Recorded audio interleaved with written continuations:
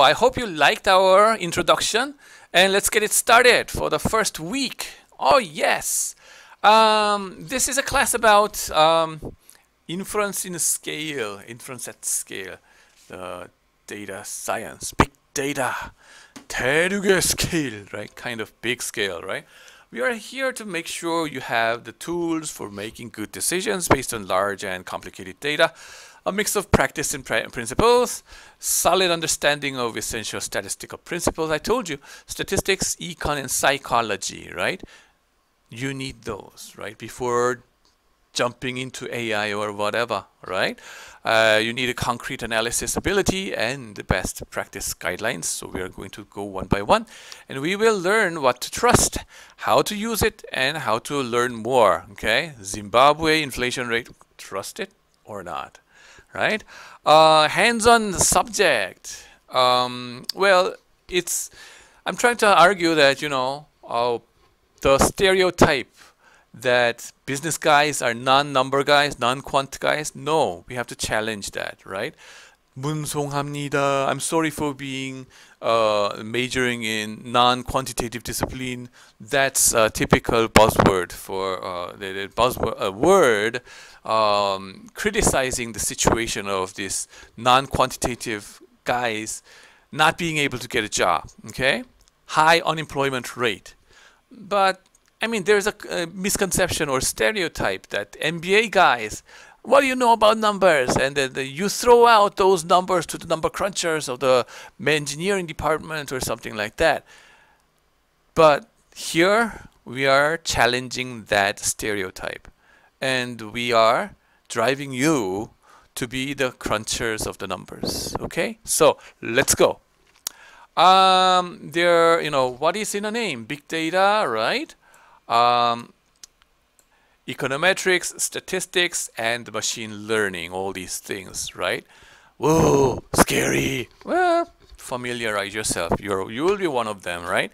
There are many labels for what we do. Econometrics, or called statistics. If you go further, it's like data mining and big data and data science, right? And then if you take one step further, and then they call it machine learning and algorithm. What's that? Not algorithmic trading, but artificial intelligence. Artificial intelligence or AI, right? Such a buzzword. But my friends, right, tell us that AI is a kind of an overstatement, but ML is more of a conservative statement. So take that note. Along this spectrum, you move from a heavy focus on what things you are measuring, what real phenomena they correspond to a more pragmatic, useful is true pattern recognition approach. Whatever pattern that you recognize, Zimbabwe's inflation rate and S&P 500, yeah, that's useful.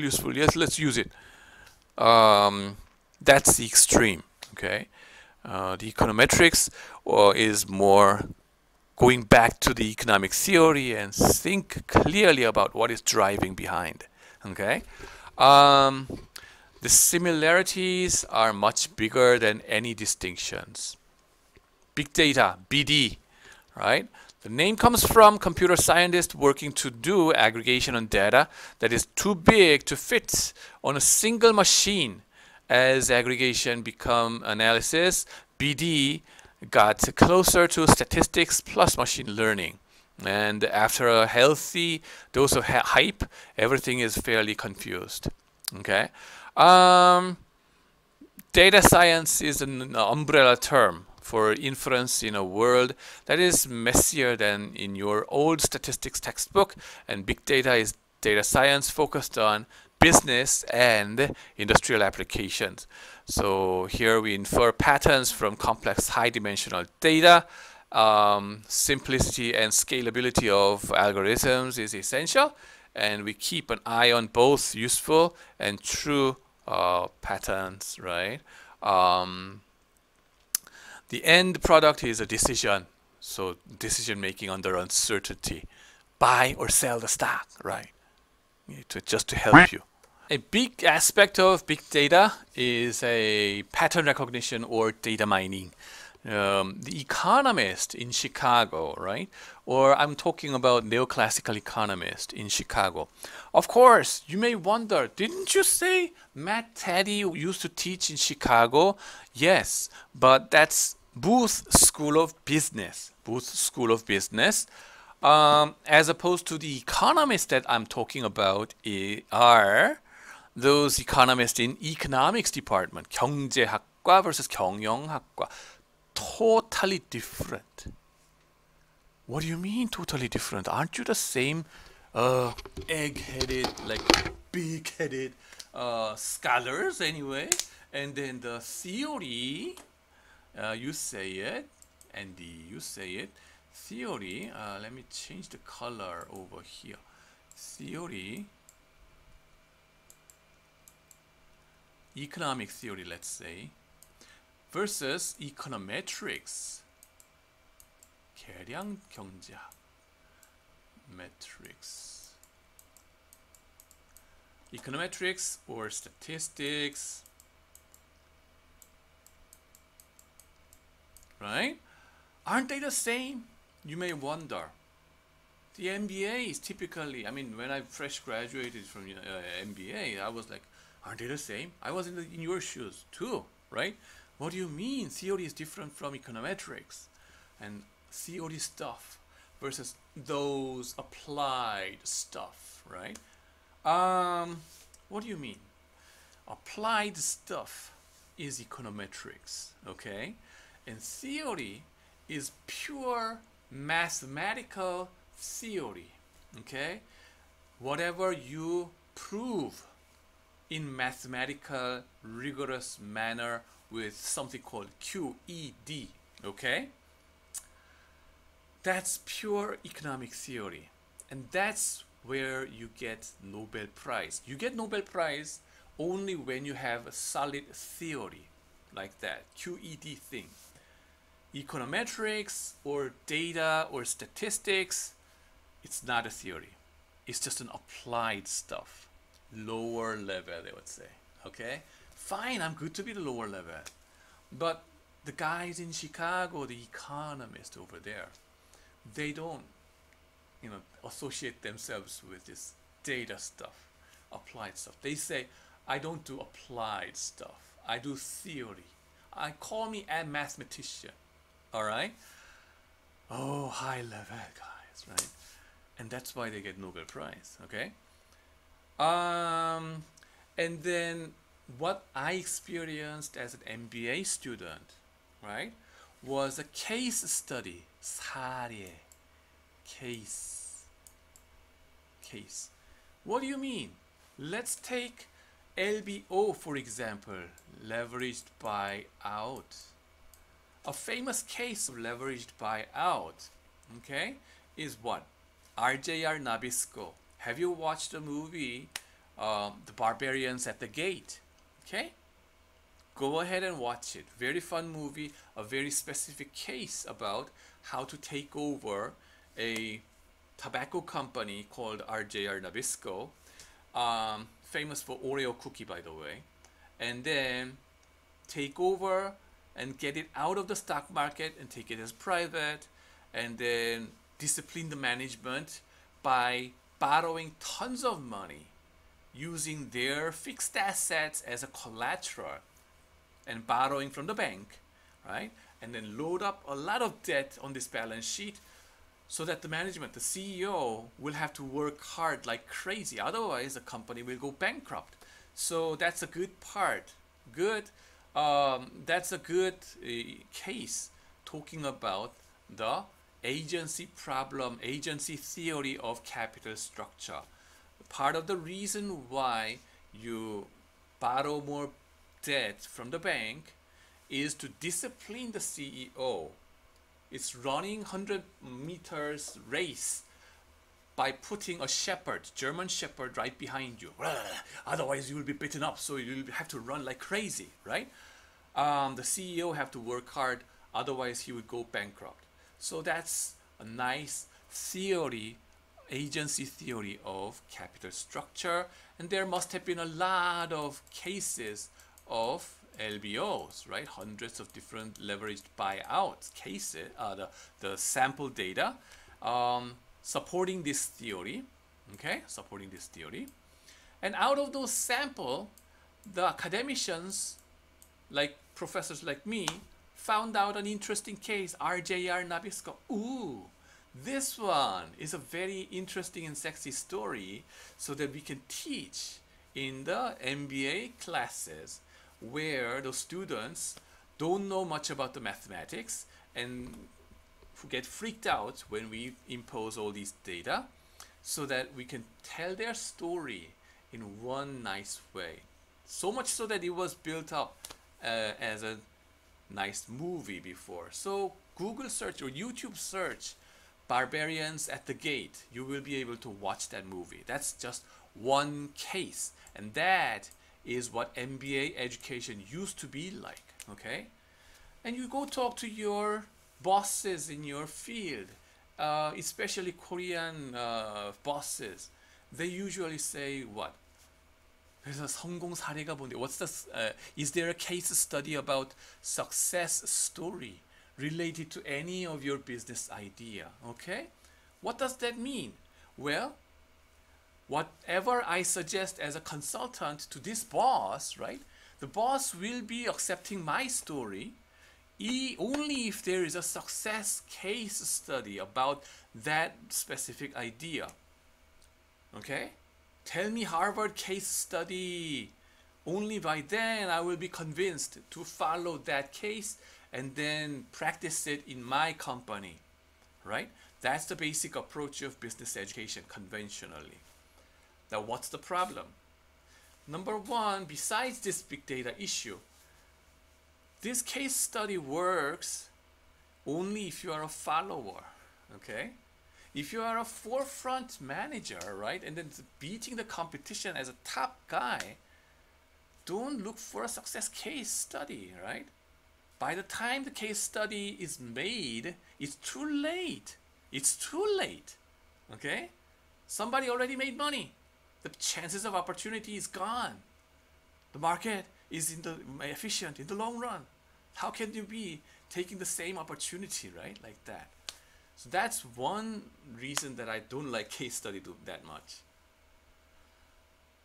Number two, case study, right? Case. What was I trying to say? Case study has its own limitation, right? You need to have some solid understanding of how the sample looks like instead of just focusing on one typical case. There, the case study, Harvard case study was good because those Harvard professors were good at picking up very stylized case. Oh, this is RJR Nabisco. Yeah, that's great, right? Kind of, representing the theory in a very succinct manner. They had to do all the painful job for you guys. But the challenge with this big data is that it's asking you to go beyond those case studies. You have to be the one to understand those sample data, supporting those economic theory behind it, right? Those economic theory, mathematical proof of those crazy math, right? We are not asking you to do that. That's something the economist and then the finance theorist do it, okay, for you. What we do over here is go for the data, a lot of different cases, right? A lot of different cases, right? Hundreds of different observations. What is a pattern that you find, okay? Instead of waiting for the professors to come and tell you, oh, this specific story is something that you have to learn about this capital structure theory or portfolio theory kind of things. So this challenge is asking you to be more proactive in going directly into this source data instead of waiting passively. Oh, give me, I want the spoon feeding of your nice case study. Yum, yum, yum, yum, yum, right? No. You have to be the one to go and hunt for that pattern, right? So that's one thing that I have to tell you. But then again, Here this page is about the distinction between these statistics, econometrics versus economic theory. Okay, those economists, what we mean by them, Bob Lucas, the Nobel Prize winners, right? Those are theorists, mathematicians. They position themselves as mathematician. I told you before, unless it is provable by mathematics, don't bother me. That's their attitude. Okay. So that's the theorist guys, right? For them, this econometrics or working with this data is a dirty work, low level guys. Case study, even lower. Do they want to teach, these economists, right? Do they want to teach in business school? No. No. I know some professors that specifically chose not to teach in business school. Was originally employed by business school, but they said, screw it, I'm not going to teach business school guys because I am a mathematician and I belong to economists, the higher level ones, right? There are some cases like that, okay? Significant number. So you see that hierarchy going on there, okay? Sorry about that, but we, the business school guys, are trying to go up from the case study level to sample-based study, data-based study, okay? That is the part we've been missing in our explanation before, okay? Why do we need AI study in business school kind of things, right? So we are leveling up. That's the thing, okay? And then for the economist perspective, right? Why did they perceive this data work as dirty? Okay, it's a limitation there. Well, they had their reason why. It's not just the arrogance, but because of the limitation in this approach, conventional approach of econometrics or statistics, convincing this economist. When they're making some policies, right, macroeconomic policies, for example, Bob Lucas was the one. Okay, macroeconomic policy, well, what do you have? Well, Federal Reserve or central banks, their idea or their mission is to what? Minimize unemployment rate and then lowering those inflation rate. Fighting against unemployment and fighting against this inflation has been their work, primary target, right, of their work, right? And then they need to set up some, every now and then the central bankers or the government announces some kind of a policy to fight these two enemies, right? The economic policy they announce, would they have some impact, significant impact on either of these variables, unemployment rate versus inflation, right? Historically and previously, right, Phillips curve was there by looking at those data of unemployment rate and inflation rate. Now Phillips curve found out there's some inverse relation going on historically, right? Whenever there is a lower inflation, then whenever the unemployment rate is low, the economy seems to be overheated, so that the inflation takes off. There's kind of a in relations going on like that. Okay. So based on that data, can the economists or the policymakers announce something and then influence the economy so that they would, I would say, lower down the unemployment rate by announcing some kind of a monetary policy? Okay. Bob Lucas said no. No. Okay? Why is that the case? Because it's endogenous. Everybody has their own rational expectation about certain announcement. Okay?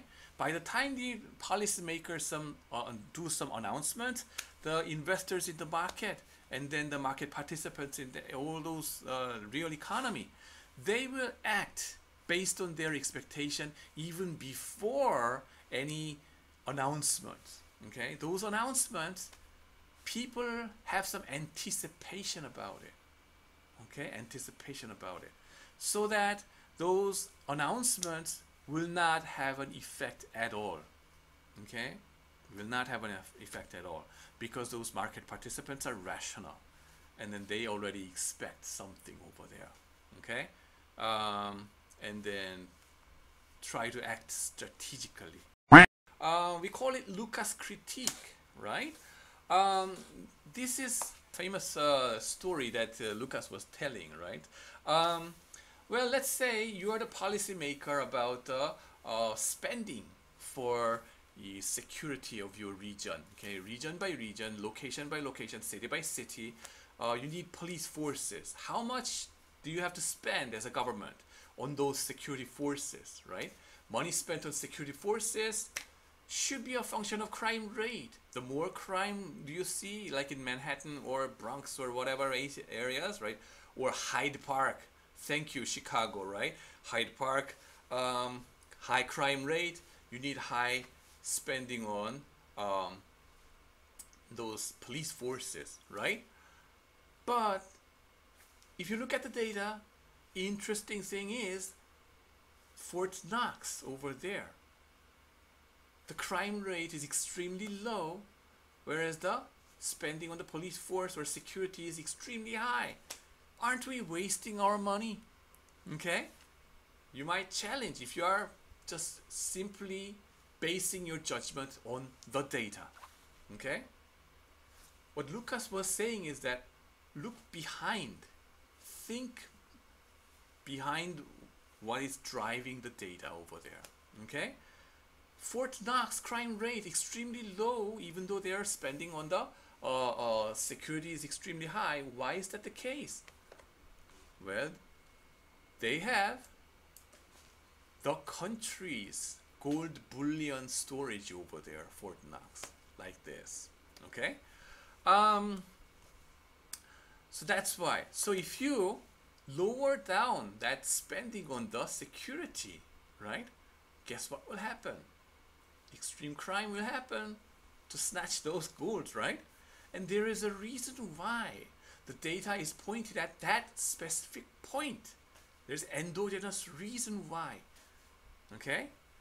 If you want to put some policy, economic policy, how to make it more, it is impossible to make exogenous policy that can influence the economy into a certain direction. Everything is endogenous, right? There is a reason why. Okay, the econometricians using those data, you guys are silly. You have to think more about those kind of drivers behind that data generating process. That's what these guys are claiming. Neoclassical economists around the Great Lakes. You see Chicago, Minnesota, Carnegie Mellon on that Google map, right? Why do I show you this? Bob Lucas is in Chicago guy, right? And then Minnesota, where I graduated, yeah, that is a place where these guys get together. And then perhaps economist, right? This mathematician-like economist, pure economist. Don't call me that. Those pure economists that we talk about over here, you will be able to find many of them in Minnesota and Chicago, and those guys make, associate themselves and have good time conferences in Minnesota, because Minnesota has more than 10,000 lakes. Just you pick one of them, such a beautiful place, right, during the summer, and then have barbecue parties and then conference during the daytime. That's what they do. And then Minnesota was very famous for having Ed Prescott, another Nobel laureate, right? He was a big shot, together with Tom Sargent and Chris Sims and then other guys, right? Big Nobel laureates were stationed in Minnesota before. And they were associating with Bob Lucas, of course, Eugene Fama, and then all these guys, right? And then the macroeconomics theory was, generated over there. And then the most famous macroeconomics book for PhD level guys is this book, Recursive Methods in Economic Dynamics by Stokey, Lucas, and Prescott, right? I show you this Prescott picture over there. The reason I tell you this guy is that he used to have a website in the Federal Reserve in Minneapolis. And then there in the front page, the first sentence he said was, progress, do not regress, right? Specifically criticizing those econometricians, because econometricians like us, right? Data guys like me, we do regressions. But these economists, they say, progress, do not regress. That is their perspective about this data science thing, okay? But here, the Matt Taddy is saying that we have to wake up. Those economists wake up. Those data, okay, the data with a lot of limitations. Those days are going by, and then nowadays we have big data, and then those data that we collect right now, we are able to collect, gives you much more flexibility, okay, much more dimensionality and much more flexibility. There is a reason why you have to pay attention. That's the key, okay. Now, good data science, okay, data management is about inferring useful signal at massive scale. It's all about signal processing, or pattern recognition, which is in the domain of engineering, but we are now trying to understand it in our way. Our goal is to summarize really high dimensional data in such a way that you can relate it to structural models of interest. What's the economic system that is driving these different variables, and how do they interact with each other, influence each other, is our question. Variable selection and dimension reduction is a key task over here. The curse of dimensionality is something that we're going to talk about later, okay? So many different variables. Previously, in 1960s and 70s, those mathematicians like economists in Chicago and Minnesota, they were able to look down upon these data guys because we did not have much data. For example, psychological biases of the investors. How would you measure those biases? Overconfidence or narcissism, how would you measure it? In 60s and 80s and 70s, no answer, okay? Millions of investors, optimistic bias and negativity or pessimistic bias, there was no way of doing it, measuring it. But nowadays you have natural language processing and all those picture minings and new data, unconventional data, enables you to capture those things, right? Now, the problem is not about how to come up with the good how to come up with a measure of a certain bias at all, but the problem is there are so many different measures of one bias or two biases, how to reduce it, okay, to get some, reduce the dimension. Too many variables, too many variables or the tools, too many variables are out there. How do we reduce it to the absolutely necessary one? Okay, that's about dimension reduction. Okay, we want to predict, and then if things don't change too much, right, and probabilistic prediction and classification rules, we want to do it. Okay, and then we need to constantly be aware of false discovery. There will be like Zimbabwe's inflation rate predicting S&P 500 things, right? S-Bank AI team, good luck. What does it mean to be big, right? Big in both the number of observations, size, and not just 20 to 30 people. I mean, The Economist looked down upon the behavioral finance guys, because behavioral finance guys, we were working with laboratory setting of experiments with 100 different people or 30 different sample people over there. N was very small. And then The Economist used to say, well, laboratory setting, yeah, that's too, clean data, cleaner too much theoretical setting. If you don't know what they're gonna do when they come to the real world, right? Those Chicago guys were saying like this, and then they ignore those behavioral finance guys. But now, the big data. We now have language data of billions of people. Think about Kakao, right? Kakao Talk. How much of a data would they have for each and every one of you? Tens of millions of people's data, right? N is huge. Number of variables huge. Of course, all those languages, those words that you speak can be a variable, okay? Andy can be one variable. How many people speak Andy? Kim, right? So many variables. Dimension of P, okay? Cursive dimension happens. We have to reduce it down to something.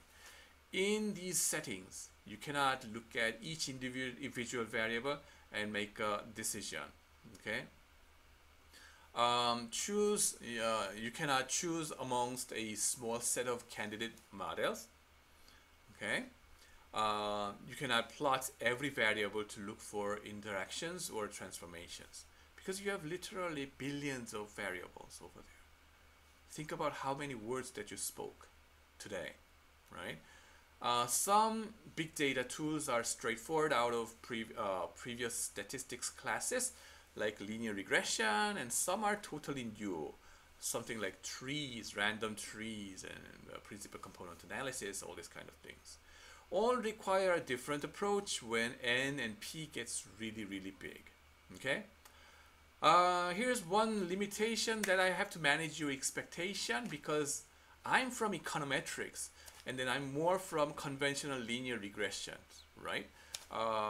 So mostly this semester I think we're going to focus more on linear regression part, but in the future, okay, we will explore more into those trees kind of things, or PCA, principal component analysis. We'll try it this semester, but let's see, okay?